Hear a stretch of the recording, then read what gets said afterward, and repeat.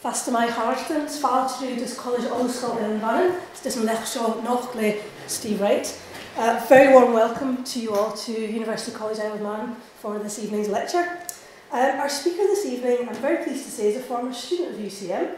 Steve graduated in 2017 with a first-class degree in History, Heritage Management and Manx Studies. Now, in addition to his day job, Steve runs a very successful tour guiding company, Isle of Man Guided Tours, with a speciality in wildlife tours.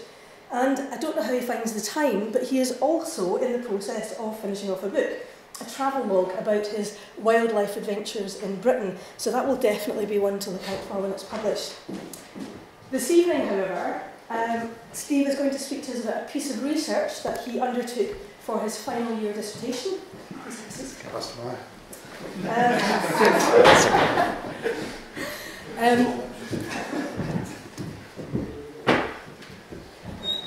He's going to be talking to us about a piece of research that he undertook for his final year dissertation, looking at the past, present and future of the Manx Constitution. Thank you very much. Thank you for appearing tonight. I was surprised that so many people would want to know about politics during Brexit. This talk is about Manx politics and is based on my dissertation. And the purpose of the dissertation was to analyse the constitutional reform movements which created a democratically elected House of Keys and the current membership of the Legislative Council. And to save me saying legislative and slurring through it, I'm going to refer to it as LegCo throughout. At the end of the talk, I will apply the historical evidence to some potential future reform ideas and discuss whether any have any likelihood of success. First slide, just kind of give a brief overview of the Manx political structure. So Tynwald is the name of the House of Keys and the Legislative Council, LegCo, when they're combined. And currently, the House of Keys has 24 MHKs, LegCo, a president, 8 MLCs, members of the Legislative Council, a bishop who has a vote, and an Attorney General who doesn't. So first of all, I'm going to begin with the reforms of the House of Keys, and then I'm going to do 2 stages of reforms to LegCo, and then finally discuss the Lisbane report. So first of all, we begin in 1765, where revestment, and that was when the island was purchased by the British Crown. The British monarch became the Lord of Man and entrusted the island's executive powers to an appointed governor and his council, which will become LegCo. This made them the most powerful political force on the Isle of Man at that time. The constitutional reform campaigns of the mid-19th century focused on demands for greater democratic representation. In 1822, the governor criticised the self-chosen MHKs as no more representative of the people of Man than of the people of Peru. This is because the House of Keys at the time was self-appointed, not publicly elected. Prior to 1867, when there was a vacancy for a new MHK, the House of Keys chose 2 candidates and submitted both names to the governor, and he would pick one. The MHKs wanted to retain this power to select their own representatives, but there was opposition from the Manx public, particularly new residents in Douglas, who felt excluded and unrepresented. There were petitions for reform, but these were met with counter-arguments from the governor and the British Home Secretary, who favoured annexation of the island into Britain and the abolition of Tynwald. But the Manx people strongly opposed attempts to remove their independence.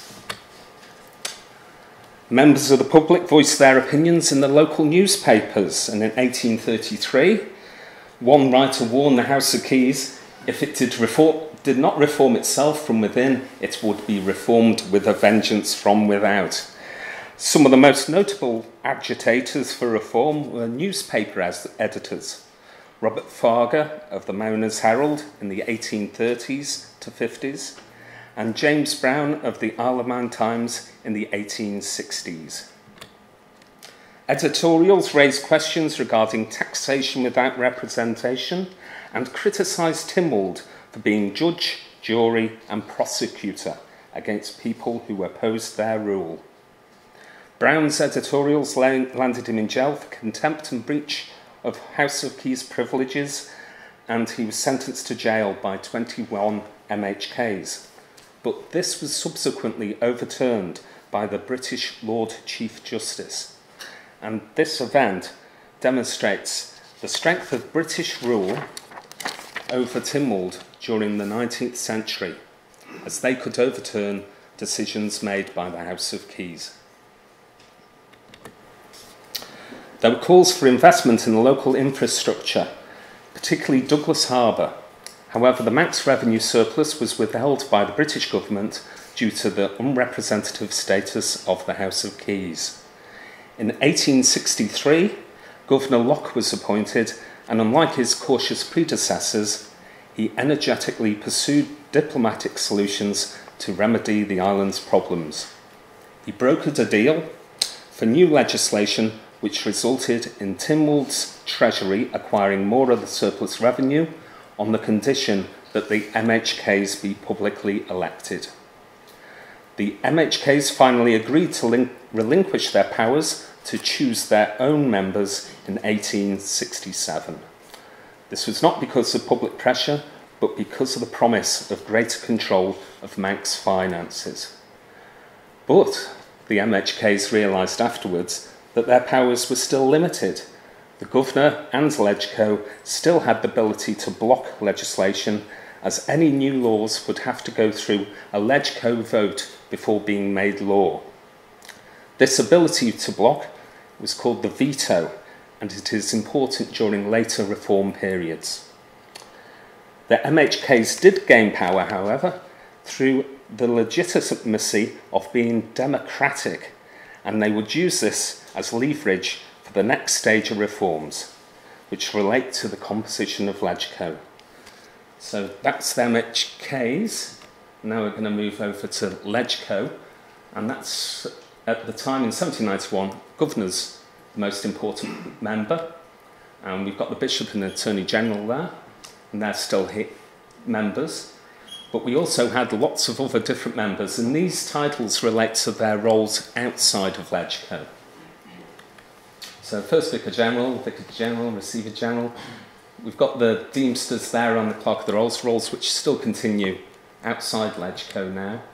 There's an Archdeacon and other clerical positions, a Water Bailiff and a Comptroller, and they were both tax collectors. So before 1885, the ones in red, they lost their positions. And then in 1885 itself, the Water Bailiff went from Legco, leaving those members.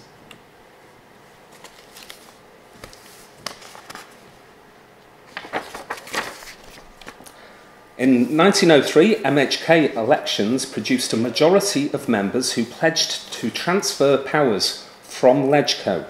Samuel Norris, a journalist, reformer, and future MHK, claimed that 23 of the 24 new MHKs supported policies set out by his Manx National Reform League. This campaigned for 2/3 of Legco to be publicly elected, and this included the removal of the Vicar General, Receiver General and a Deemster. In 1866, we had Governor Locke, who was progressive, but in 1903 there was Governor Raglan, and he was resistant to change. He liked the status quo.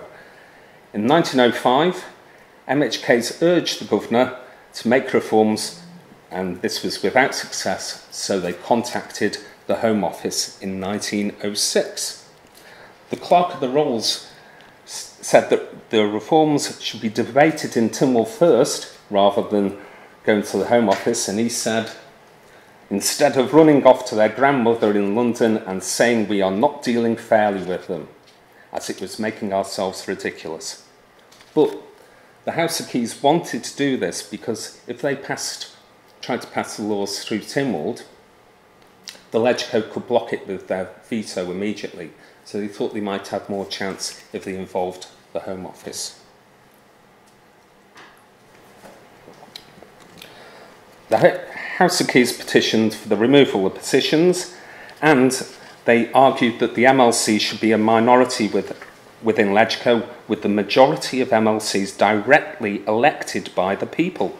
So the petition specified that they should be elected rather than selected by MHKs. And this demonstrated a willingness in 1908 for the public to directly decide the membership. In November 1910, an exasperated MHK, Mr. William Crennel, highlighted that no progress had been made after 7 years of debate. He claimed that those opposing reform had been guilty of carping criticism, of innuendo, of sneering, but that no compelling arguments had been raised against their proposals. So it's not a particularly friendly banter between the two chambers. The MHKs could threaten strike action, but they had little other leverage against the Legco blocking their demands. In April 1911, Home Secretary Winston Churchill sent a deputation led by Lord Macdonald to the Isle of Man to begin an inquiry. The committee gathered evidence, and their findings were presented in August. They proposed a 10-member Legco, the Bishop, Attorney General, 2 judges and 2 appointees by the Governor, with the remaining 4 chosen by the House of Keys. The inquiry confirmed that Legco was still the power base of Tynwald, and financial bills should continue to originate from that chamber. However, they acknowledged the balance of power could change in the future. The report did not include any recommendations for publicly elected MLCs, which removed this option from much of the ensuing debate. However, the report did include elements not in the House of Keys petition, and they focused on poor relief and old age pensions. In 1912, the Home Office confirmed that all of their proposals should be carried together and rather than individually. In 1913, the recommendations were delivered to the House of Keys and they started to make amendments. They supported the constitutional reforms elements of the report, but not those relating to social reforms and financial matters. And they also debated whether MLCs should be elected by the people. And this proposal was defeated by 11 votes to 13. And that point in time was the closest we have ever come to having publicly elected MLCs. In 1914, Legco read the House of Keys version of the Constitutional Bill, and the discussion began negatively when the Attorney General called for its rejection on the basis that it had been amended. He attacked the House of Keys for not making any effort to discuss the report when they met in Tynwald, and this was an approach that William Crennel, MHK, rejected due to the discursive way in which discussions are carried. The Clerk of the Rolls, who was a member of Legco, accused the MHKs of a political dodge, and the Receiver General, who was in Legco but supported reform, said they mustn't reject the bill because it would raise the most serious crisis in constitutional matters the island has ever known. But Legco rejected the bill. MHKs wanted to discuss their concerns, but the MLCs argued that the bill had been rejected and the debate was finished. MHKs contacted the Home Secretary to intervene again, and they also threatened to go on strike, which was avoided narrowly in a vote 11 to 12. The Home Secretary then rescinded the earlier request for all proposals to be included in the bill and supported the House of Keys decision to focus on constitutional reform. However, A significant event on the 4th of August 1914 provided a reason for reforms to be postponed, the start of World War I. The actions of the Governor and Legco throughout the period indicated they considered reform unimportant, but they could only delay and not extinguish calls for reforms. The most notable public campaigner of this period was Samuel Norris. His petitions failed to achieve a direct response, but he was successfully elected as an MHK later. Another important campaigner, Alfred Thier, also became an MHK in 1919, and this emphasises the importance for campaigners to be inside Tynwald rather than trying to influence change from outside.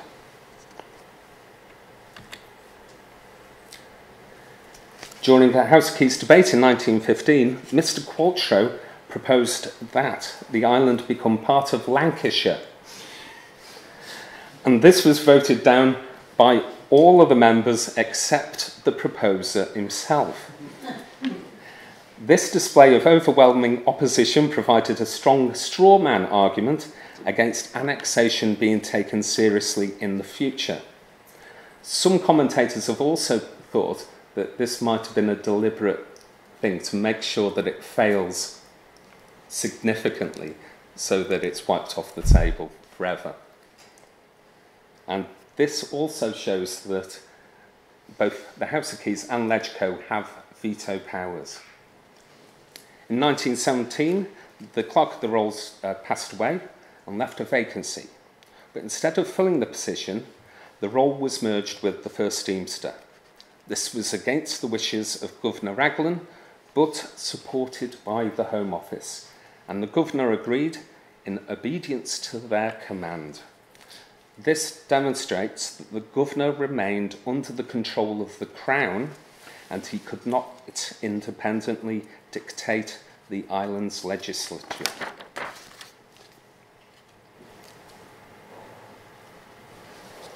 In July 1918, Governor Raglan announced the end of bread subsidies, and due to the public's ongoing discontent with the war and food shortages, his announcement started a general strike known as the bread strike, and there were civil demonstrations.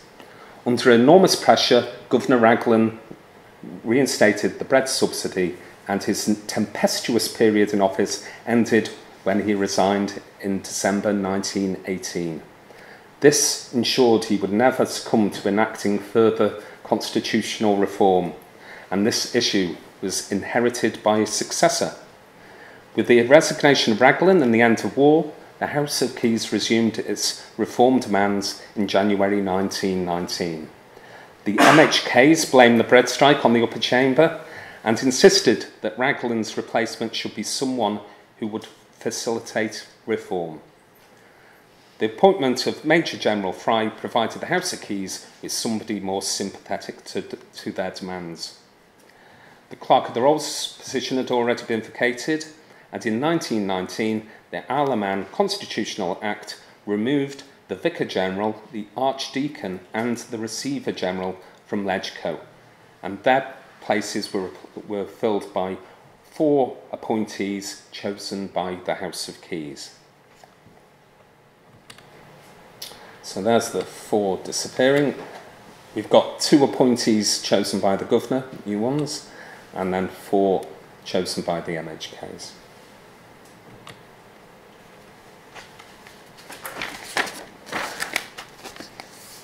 The delays throughout Raglan's period did not cause the reform movement to lose momentum. Ultimately, the publicly elected House of Keys, with support from the Home Office, had sufficient powers to pass reforms.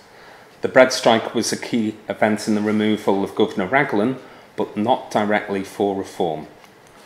Raglan's replacement aided the constitutional reform movement, and Legco bowed to his authority.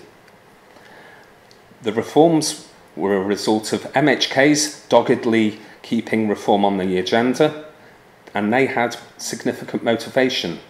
An increase in democratic representation could be well received by their constituents, and increase their chances of re-election. Also, a power transfer from LegCo strengthened the MHK's chances of progressing their own issues. The third section of reforms happened from the 1950s. And this was to try and increase elected members at the expense of appointed MLCs. The House of Keys had selected 4 of the 10 MLCs from 1919, and they probably expected those members to kind of support them when they put forward laws. However, they didn't, and this prompted some unveiled threats that some MLCs might not be re-elected. One of them claimed this was blackmail. In 1957, during a period of economic slowdown, reform debates were instigated by Clifford Irving MHK. He wanted powers transferred from Crown appointees, and he also wanted the votes of both chambers to be combined in Tynwald, which will prevent one chamber vetoing the other's wishes. Irving proposed in November 1957 that a new commission be created. A Home Office inquiry was formed in 1958, and this was led by Lord McDermott.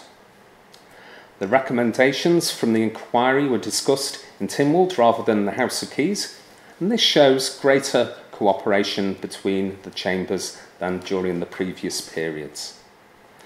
The McDermott report proposed that the Governor should be replaced by the First Deemster as chair of LegCo, which would contain the Bishop, Attorney General, 5 MLCs elected by the House of Keys and 3 by the Governor. The Governor's powers from 1958 were gradually devolved into executive councils and the board systems, and his influence was less significant than earlier. But the British Home Office could still retain some influence over Tynwald through their appointed MLCs. The report recommended that LegCo's powers of veto should be replaced by delaying powers, and in 1960 the resolution was debated in Tynwald. The Speaker emphasised the importance of the removal of the veto, and an amendment to adopt all MacDonald report recommendations was voted favourably by the MHKs 19-1, but LegCo used its veto, voted 1-8 against, and the report was unable to pass. The Attorney General proposed an amendment to retain the second Deemster, and LegCo voted 7-2 in favour. The House of Keys voted 1-18 against. They then voted on the removal of the LegCo veto. House of Keys 18-2, rejected by LegCo 3-6. And this generated a shout of shame by Mr. Crouch, MHK. In December 1960, the MHKs created a new bill closer to the original McDermott report. Legislation moved to LegCo. It met objections. They didn't want the second Deemster to go as an MLC, and they just deleted it from the bill. The clauses removing the veto were also amended, and LegCo only agreed to replace it with a joint Tynwald vote, which would require 2/3 majority for legislation to pass. The next House of Keys meeting showed strong objections to the LegCo amendments. MHKs argued they should contact the Home Office or go on strike again, but eventually they decided to send a committee to meet with LegCo. Now, this meeting was never documented, but the House of Keys deputation reported back in October 1916 that negotiations had been successful. The veto would be replaced with powers of delay. 5 MLCs will be elected by the MHKs, but as a compromise, the second Deemster would remain. LegCo could not block reform demands indefinitely, but for the time being, they had protected their own positions. However, with the successful removal of the veto, the MHKs now had powers to replace any appointed MLCs in the future. The capitulation of LegCo indicates their inability to completely thwart the wishes of an elected chamber following guidance from a Home Office inquiry, which repeats the circumstances of the reforms in 1919. The bill became the 1961 Alaman Constitution Act, crucially removed the veto from LegCo, plus an additional MLC was elected by the House of Keys down there in the bottom. LegCo could still delay bills for 2 years, but afterwards a majority vote of 17 MHKs could now force through legislation against their wishes. With these new powers secured, the House of Keys met in 1963 and resumed their ambitions to remove the second Deemster from LegCo. LegCo rejected this 4-7. The rejection was discussed by the House of Keys, and they reiterated their proposal with a vote of 18-1. In March 1965, the Attorney General stated that he would prefer the bill to become law through LegCo vote rather than by using their powers of delay, and the motion was carried 5-3. This resulted in the second Deemster losing his position in 1965. There goes the second Deemster. The capitulation of LegCo resistance in the build-up to the 1965 Act demonstrated that their powers were now significantly weakened and they could no longer defend themselves against House of Keys proposals. In January 1969, the House of Keys proposed that their governor's appointees should be replaced by 2 elected by the House of Keys. The following year, 1971, this removed the Attorney General's vote in Tynwald. The next appointed member to be targeted was the first Deemster, and this raised a debate to create a new position, a president. A president was considered necessary if there was no longer a governor or his deputy, the first Deemster, to chair LegCo. The proposal for the first Deemster to be removed from LegCo but continue in his judicial capacity was voted by the House of Keys 17-2. The first Deemster ceased to be a LegCo member after 1975, which left only the Governor, the Bishop and the Attorney General as appointed members. In 1977, the House of Keys created a bill to reduce powers of delay to 1 year, which would match the House of Lords, and this was passed in 1978. The 1959 McDermott Report and the UK's 1973 Kilbraden Report recommended the removal of the Governor from LegCo. This was enacted in 1980 when the Governor was replaced as Tynwald Chair by one of the MLCs. This Act removed the Governor's remaining powers, and the formerly most powerful member of Tynwald was reduced to a ceremonial position. The change significantly reduced Crown influence over Tynwald and provided greater independence for the Manx government. There goes the Governor. Tynwald's first president was elected to chair LegCo in 1990, and this was to be the last major amendment to LegCo membership.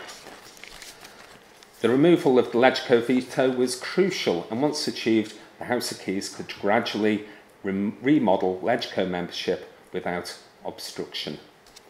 To achieve reform, MHKs such as William Crenell in the 1910s and Clifford Irving from the 1950s needed to drive the process. The main public contribution was not through external campaigns or protests, but to elect MHKs who facilitated change. The events of the period did little to increase public representation. Instead, it was mostly a power transfer from the Legislative Council to the House of Keys. Former MHKs were elected into LegCo to replace appointed members, and these new MLCs remained under some House of Keys control, as their re-election depended on votes from their old chamber. So that concludes the historical evidence, and now we're going to look at Liz Vane's reports and the future.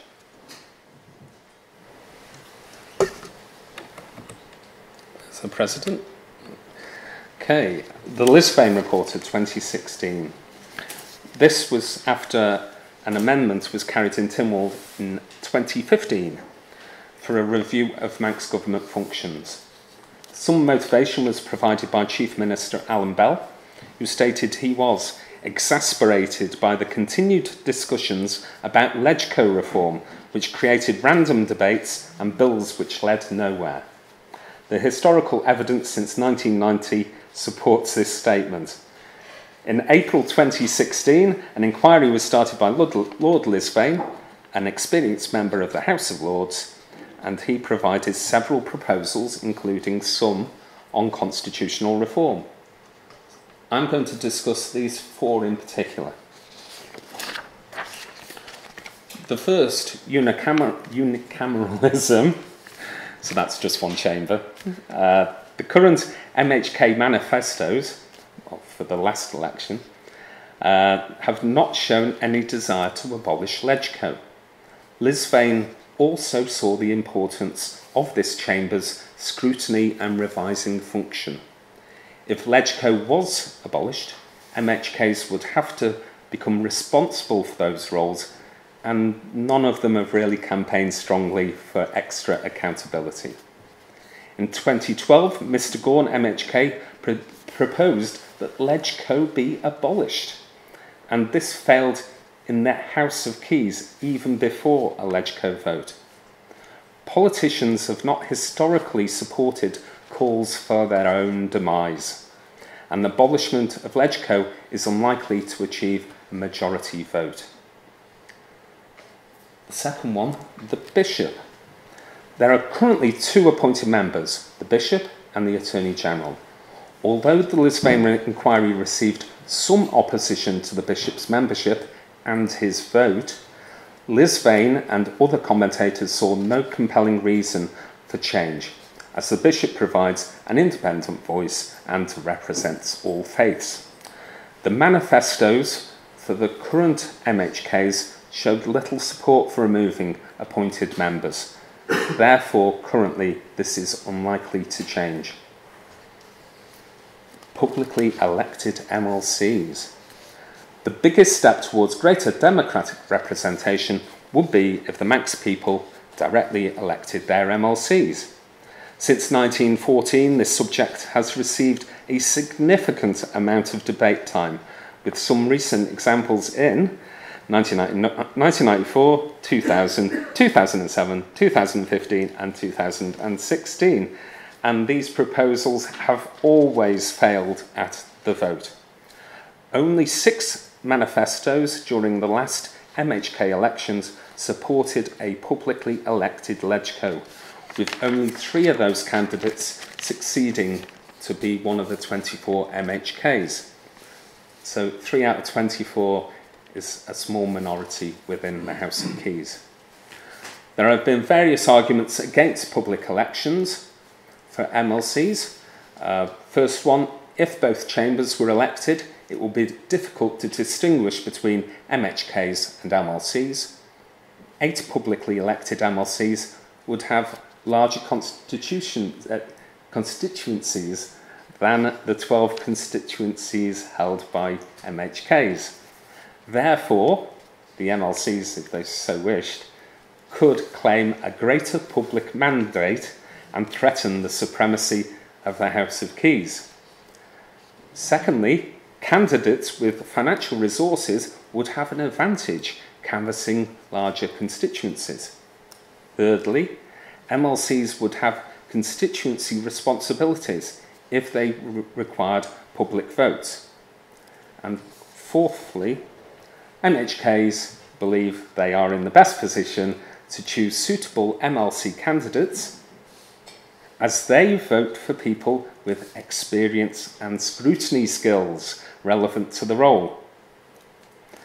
So, for successful reform, it requires a majority support in Tynwald, and it is unlikely to happen if politicians feel they will have less power as a result. Fourthly, indirectly elected MLCs.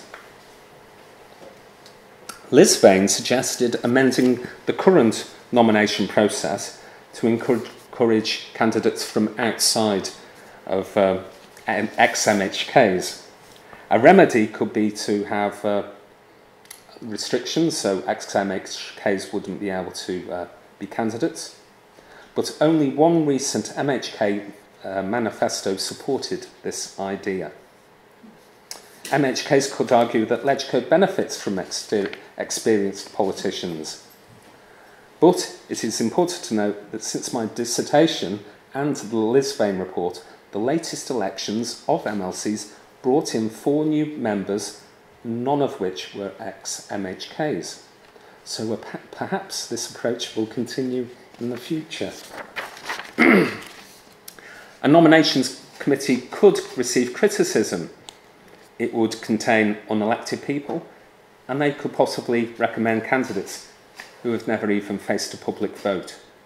Ultimately, an independent nominations committee would be less democratic than the existing process, as MHKs can argue that they are public representatives and they are selecting MLCs on behalf of their constituents.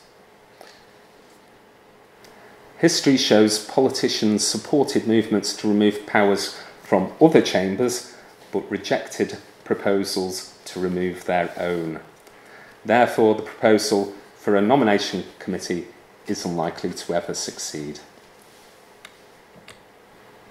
So, in conclusion, in 1919, Governor Fry said that by studying the history of reform, one has often found that all those ideas have been discussed and decided years ago on practically the same lines that they will be in the present. This is true of many of Liz Vane's constitutional proposals. Previous periods of reform were given impetus by the MacDonald and McDermott reports, but the UK now has less influence over Tynwald. Liz Vane's report is less binding and only acts as a series of recommendations which MHKs can support or dismiss. Before 1919, there was war and a global move for greater democracy, whilst in the late 1950s, the island was suffering an economic downturn. Since 1991, however, the Isle of Man has enjoyed a strong increase in GDP, a period which has seen no significant constitutional reforms. Potentially, a future recession might provide the fuel for public protests regarding government costs. Although no protests of significant scale has taken place since the bread strike in 1918, and that strike was not driven by constitutional reform, but for a basic public need, affordable food. It is highly unlikely that government cost saving will include a reduction in political headcount. Tynwald will always need sufficient political representation to function effectively as an independent jurisdiction. It would be inaccurate to compare the Isle of Man against a similar-sized UK town, for example Chester, which only has 1 Member of Parliament. In addition, it is unlikely that a majority of Manx people will ever change their objections against annexation. Historical commentators have highlighted the importance of self-interest for politicians, and MHKs such as Norris and Gorn have also raised the same issue, whilst one MHK compared modern LegCo reforms as turkeys voting for Christmas. Self-interest amongst any employee in any business sector cannot be quantified, but it has undoubtedly affected historical debates, and this will continue into the future. The desire for a publicly elected LegCo has been considered throughout Tynwald's recent political history, and different permutations and ideas have been discussed during hundreds of hours of debate time without success. Consideration now needs to be given to drawing a line in the sand and conceding that public elected MLCs will never become a reality. Major reforms during Tynwald's history have required the driving force of determined individuals such as Governor Locke and MHKs like William Cranell and Clifford Irving. Through all reform periods, it was only the major powers in Tynwald who were capable of enacting reform. In 1867, Governor Locke was the most powerful person in Tynwald, and he achieved directly elected MHKs. In 1919, Governor Fry, backed by the British Liberal government, successfully put through constitutional reform. And since the 1950s, the House of Keys have been the most powerful force in Tynwald, and they have been the one who have driven change. In each instance, the drivers of reform were also those who had the greatest powers. Based on all the evidence, the final summary is, any future reform movements will need reformers, and like before, the reformers would need to be political members of Tynwald. Thank you.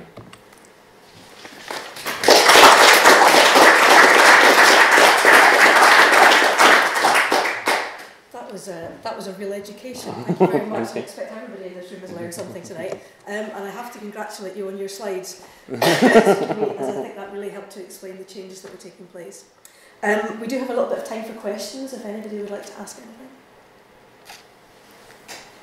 Steve, when you were considering your dissertation, yes, did you consider what do I mean by constitutional?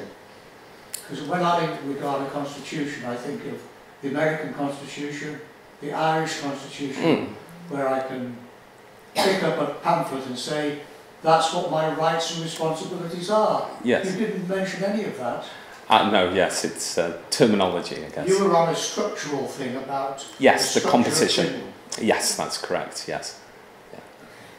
Can I then ask, and I have a slight insight in here, and I know what sources Steve has looked at, so this might be a little bit of an unfair question, but you touched now and again on the role of the Manx public in terms of the bread strike and electing reforming MHKs. I just wondered if you had any further thoughts on what the role of the Manx public was or might be in terms of bringing about reform. In the future? Well, and in the past. Well, in early 1900s, there were bigger fights to fight back then.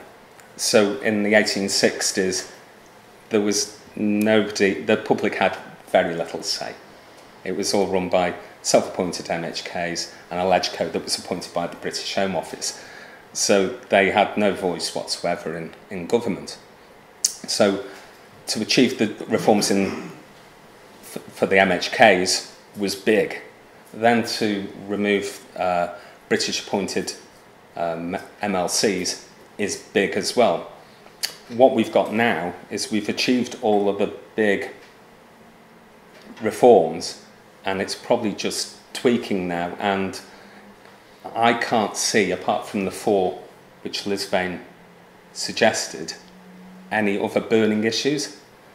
So I can't see a lot happening, to be honest. So you could imagine the public campaigning for specific reforms such as the abortion yes. law, but not for constitutional reform. Yeah, you'll have big crowds about gas prices and things like that, but for reforms themselves, I don't think many people were banging the door about Liz Vane's report and saying we must do this.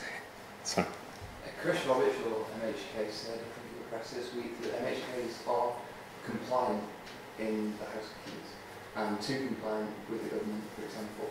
And in Lord Desvain's report, he identified that it was 87% of MHK's were members or received the patronage of the Isle of Man government. Yeah. Now, I would say that's a pressing concern in a society, and like the Isle of Man model or the Westminster model of government with separation of powers. Would you say that reform cannot take place until the Council of Ministers Act is maybe amended, and so that there is a greater separation of powers between the government and the legislature? Yeah, because what we have, although we always say our MHKs are independent, they're not. Because Comin is a political party, and they all toe their party line behind the Chief Minister. And then, I guess if you're not part of that, and very few aren't now, then there's very little voice outside of the Council of Ministers. But then how do you then affect change against the majority who hold the power? And I can't think of a solution to that. It would have to be at the election. Yeah, but then who's going to stand and say, I'm not going to be a part of Comin, and then get elected and then get offered a position? I'm speculating that a political party would come along and have a manifesto where they'd say, we're either going to be in government or we're going to be outside of government, and vote for us on that principle. Yeah. And so they give the electorate the option to say, well, these are principles on the basis of identification of a problem with the separation of powers, we're going to vote for them, and they might vote for them into government or into opposition. Would you say that Liberal Vannin have tried to achieve that? No. Because that's the one example I could think of. As I don't think they've said that in the manifesto. They haven't made a transparency about their intentions to the electorate. That's what it needs. So, yeah, I can't answer. I couldn't help noticing that in the House of Keys there are only 2 women. Yes. Whereas in the Legislative Council, women are in the majority. Yes. I wonder if you saw any significance in that, or is it only that women are the best at the experience and the scrutinising? Possibly. It was very new. The new 4 appointees.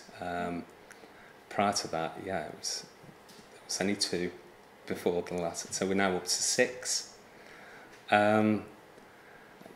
The voting public has to take some responsibility for who they back at the ballot box. Hopefully I think it was a very good choice to have 4 female candidates brought through as MLCs in the last election, and it might be a starting point for more.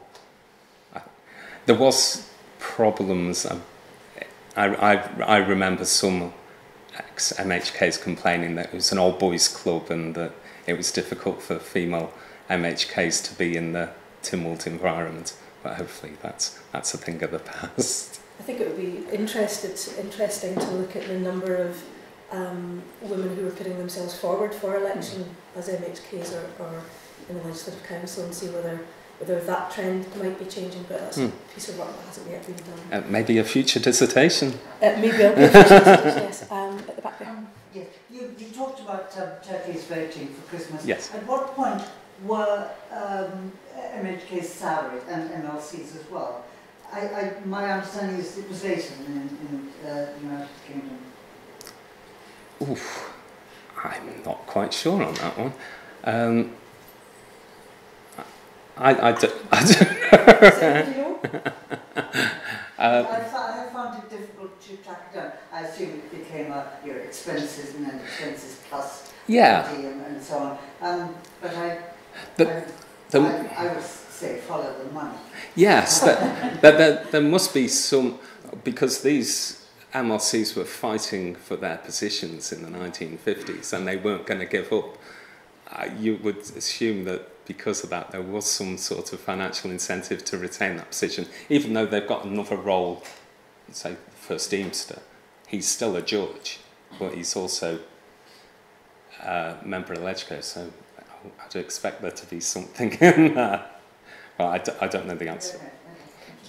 Prior to the Liz Fane report, the bishop became under the crosswires of potential removal. Has it been discussed in prior reforms about the bishop being taken out of Legco? Yeah. And has the public ever been canvassed to assess their view? Because it seems like quite an anachronistic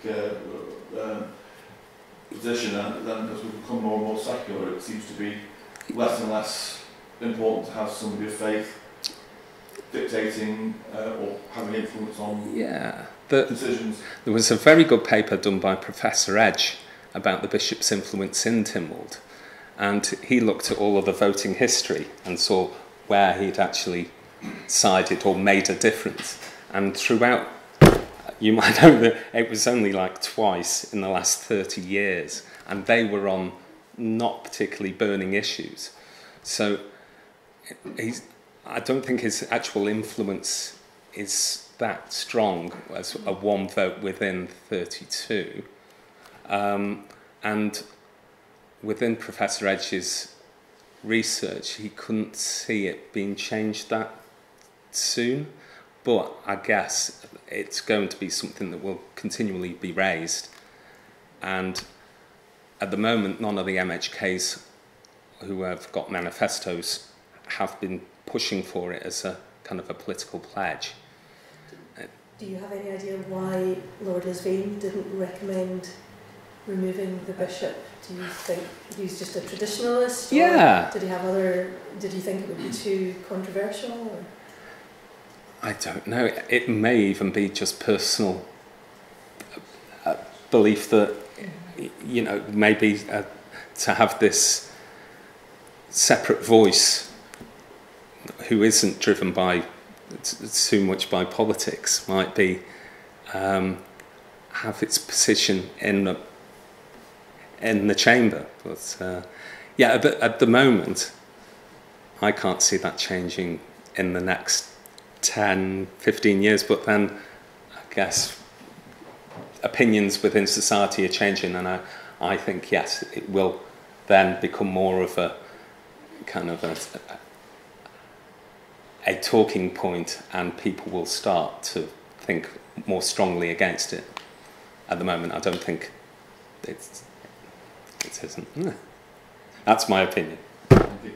Isn't a large part of that question that if the bishop doesn't stay in Tynwald, we won't have a bishop? Yes, there has been threats, isn't there, that if he was to lose his position, then we would no longer have a bishop. One last question. Do we need to look more closely at the people who are appointed to carry out our inquiries? Lord Lisvane's wife is a Church of England vicar. Okay. Are we getting there might be some bias.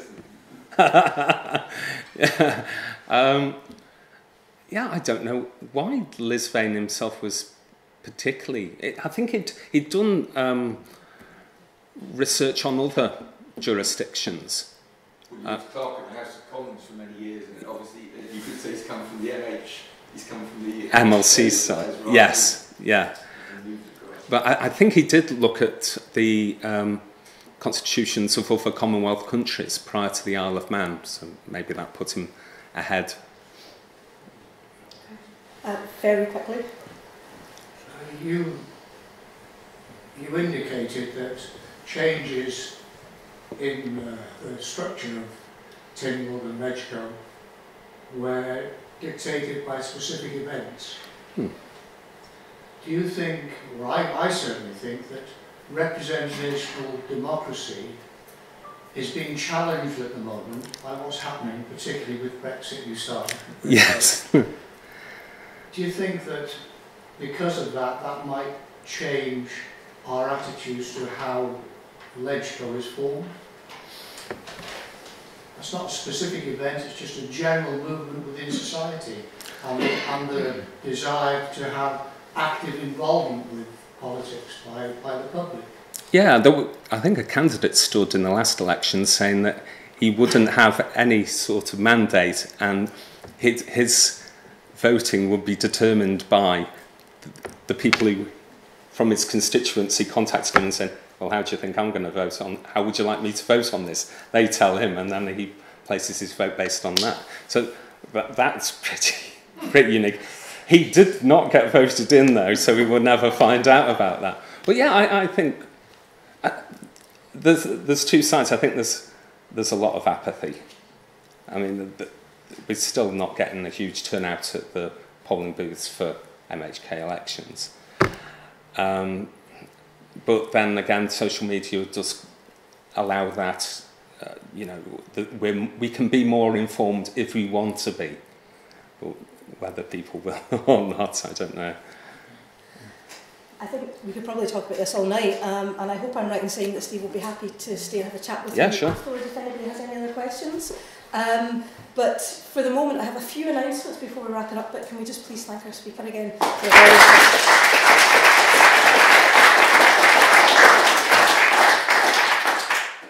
next month's lecture will take place on Wednesday the 24th of April, when another former UCM student, Chris Callow over here, will be talking to us about the history of intact farms on the Isle of Man.